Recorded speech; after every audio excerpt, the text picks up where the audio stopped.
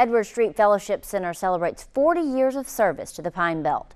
The agency's roots go back to 1979 when the Hattiesburg District of the United Methodist Church opened the Fellowship Center and began an after-school and weekend program for children and youth. Today, Edward Street Primary Service area reflects in food and health ministries on the southeast side of Hattiesburg.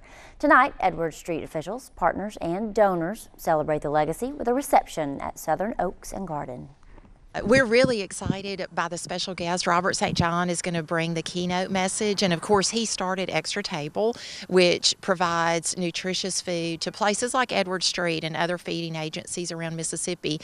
And his very good friend Wyatt Waters is going to come and do a watercolor painting. Edward Street Food Pantry serves more than 1,200 food insecure families a month.